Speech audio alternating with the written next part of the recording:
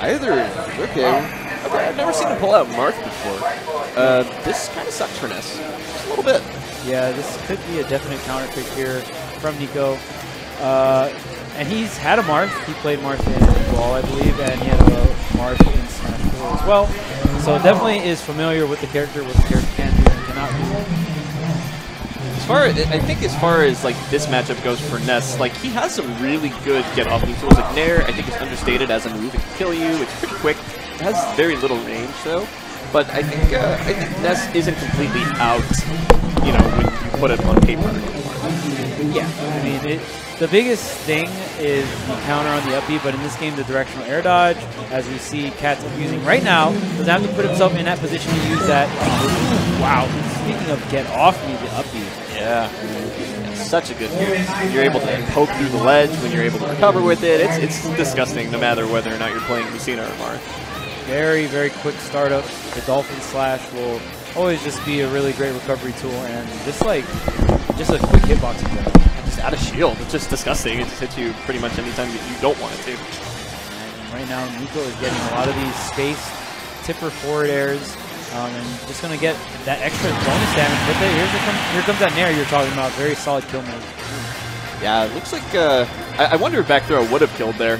He seemed like he was doubting himself. Yeah, I mean, and I know Ness does have setups in the back throw as well, to be fair. Or up air drag down into the back throw. Oh, there's the pivot boost. Oh, nice. That was a nice little Nair. Yeah, getting himself back onto the stage and getting him into the neutral once more. There's the fair. Okay, really good platform pressure. Katz continuing to juggle with the up B.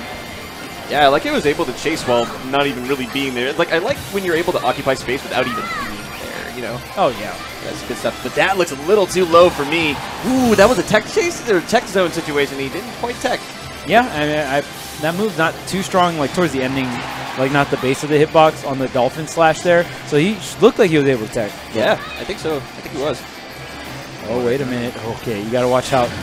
These low percentage, you can definitely get Ness. Oh, Dolphin Slash right up and over, get over all those hitboxes. You know, Katz looks kind of comfortable off stage. Like, he was going really deep, and that air dodge really helps Ness. I think his recovery got a little bit better just because of that.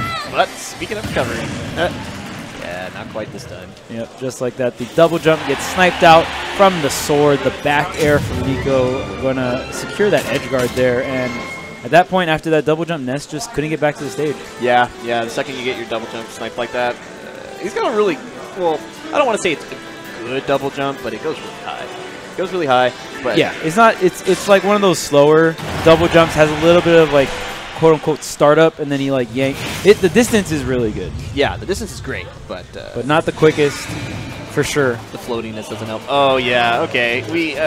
Nicko's got a Kirby, too. He likes to play around with this character.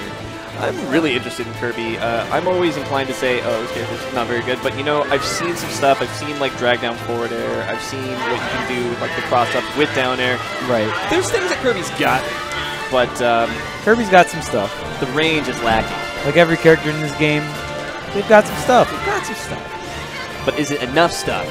Yeah, that's always the big question. And you know what? I mean, I feel like by default, everyone just says Kirby's bad. I honestly have never fought a Kirby that dedicates their life to this character. But, I mean, who knows? Maybe the character is pretty solid. But just from what I've seen in tournament results, like, it's just hard to justify this character. Yeah, if you go online, you just see people trying to do those old 1999 tactics. I'm going to suck you off, and then I'm going to throw you off stage. Like, okay, that hasn't worked since I was 10. Sorry, buddy. Right now, going hit for hit. Nicko, and I mean, one thing Kirby does have is those multiple jumps. Oh, man. Ooh, nice. Yep. You're going to use those multiple jumps to secure that back air there. Oh, but that's something that Kirby doesn't have is weight. Yeah, that or the range that Ness has, and I think that's kind of where Ness is able to pull this one out. It's just on paper. Oh, yeah, but here's the grab combos coming out, and, you know, Kirby does have those very solid, like, 0 to 50s off up tilt or off of those grab confirms. So definitely has a combo game. Even in Smash 4, Kirby had a very solid combo game. Yeah, one of the few characters that gets serious like combos off of forward throw. Forward throw is kind of like the bread and butter throw, especially at really low percentages. And is Ness going to be able to make it back? Bounce. Yeah. Oh, he bounced the wrong way, though. That was so close. Yeah. And then I feel like if you started the second up B like a little sooner, you would have been a little bit closer. But yeah, he could have made it back because of the wall. I think so too. In walled stages, we don't have enough of those because it really helps certain characters, especially a character like Ness or Lucas. Oh yeah, for sure. Yeah, because in SoCal we don't have the Yoshi melee, right?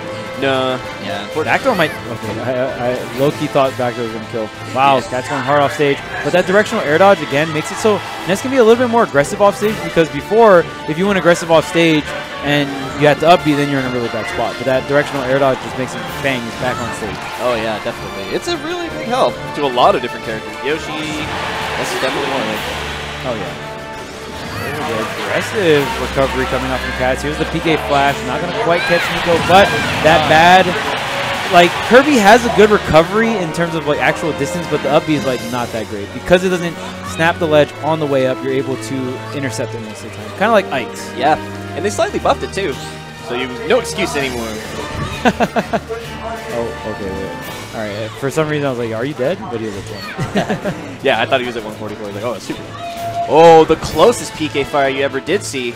Yeah, and right there, if Katz landed that tipper bat, that was lights out for Nicko's Kirby here. But man, it's looking pretty nuts right now because that up air is probably gonna kill. Yeah. With that full rage too, that move is pretty strong. Very strong. You know, at first I was really missing the noggin. I really missed that before, but I think it's so much better now. I think it's so much better. Having a multi-hit seems to be a really big deal now, since the way that. Just the way that you can't really air dodge more than once. You can't, and you also have parries as well. So being able to have multi hits is just really nice in this game. Certainly. Yeah, it's definitely a pros and cons thing. You know, Smash 4 up there, the noggin had a lot of range and power, but in this game you have the multi hits, so you can also set up like drag down and a grab in the back throw and stuff like that. So it definitely has a lot more utility in this game. Big time. Okay, well, starting it off, we're going to switch right back to the Marth here. Kirby not working out so well. He had a really good lead, but Katz just did a really good job of just, you know, calm down, didn't get hit as much, kept Kirby in that disadvantage state, and nailed that solid hit with the rage and killed Nicko at like 80%. Yeah, that was by a nose hair. And now Katz has a really high ceiling too, so that really is a testament to how strong that up air is. Yeah, let's sleep on it. Okay, not quite getting the edge guard. Yeah, no, not going for the counter there. Nicko just opting to take the ledge trap. Always the safer option, and you can't usually like go wrong with it. Yeah, and counter is a really interesting idea too, because it's like if you are too close to Ness when you do the counter, it's just going to fail and he's going to go right past you. But if you're able to get the later hitbox of the PK counter, it's over. And just like that, the boosted tilt, or what's the term for it? Oh, the dash cancel or the pivot cancel. There you go. Pivot cancel tilt. Yeah, I forgot for a second. But the up smash. Going to get out of there, but can he make it back? I heard they did something to Ness's yo-yo. Like they made it a little bit worse in the recent patch. I believe the re-hit rate is not as often, or they did something with like the re-hit or something like that. The hit rate. That's a shame, but you know, you're still going to see Ness do it, and it's still something you got to be aware of. I still see it like work the same way it worked before. I don't know how much they changed it by. Probably the same they changed Wolf down smash by, like a very, very minuscule change. Like 5%? No, Wolf down smash was 3%. What? Yeah, it's like very not that much. So now I die at 63 instead of 60. Oh, right, boy. That's terrible. Crazy nerf, man. Man, just like that, Katz is already at 123% here. Nicko nailing all of these tippers. And that's the one thing, you know, comparing Marth to Lucina, is if you're able to get a lot of these tipper hitboxes, definitely worth, and that Nutra is going to seal it out here for Nicko. Yeah, the modifier for those tippers are crazy. I think it's one of the strongest tippers in the game. Like, as a Corrin player, I know it doesn't compare. It just doesn't compare. Wow. And I know it's a little strict. I'm not sure, like, how strict it is. Wow, he really like just did not get hit by that. That he looked like he was getting good. You know what I mean? It was so close. It went all the way around there. He just didn't get hit. Yeah, confidence. Oh damn! Talk about confidence. That these forward smashes though. Oh, and I like the down Bs too. Like I'm starting to see down B being utilized a lot more than in 4. Like people try to like swag you out with it, but like people are really actually using it now because it has a hitbox. It's really good.